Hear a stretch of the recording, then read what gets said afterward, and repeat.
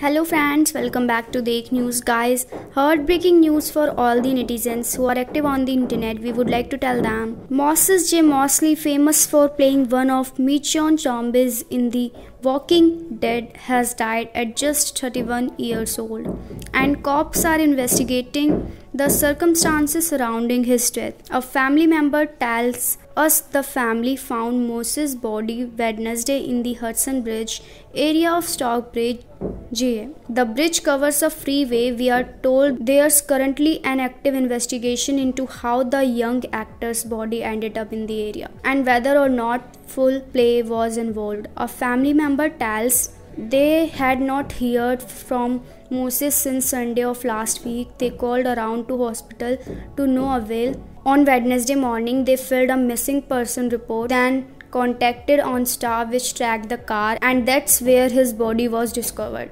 The family member also tells us Moses died of a gunshot wound, but investigators are working to find out who pulled the trigger. Well, Moses got his big break on The Walking Dead from 2012 to 2015 as one of the Michonne zombies that followed her around. He also made appearance on Watchmen on HBO and was in the Hunger Games Catching Fire in 2013. He appeared on the cover of Entertainment Weekly in 2012. Moseley's manager Tabitha Minshew says he was loved by everyone who met him, such a bright light in everyone's eyes. Well, we express our deep condolence to his loved ones, and may his soul rest in peace, and we hope his family will come over this soon. For more latest update regarding this, then keep visiting our channel and do subscribe. Thank you so much guys.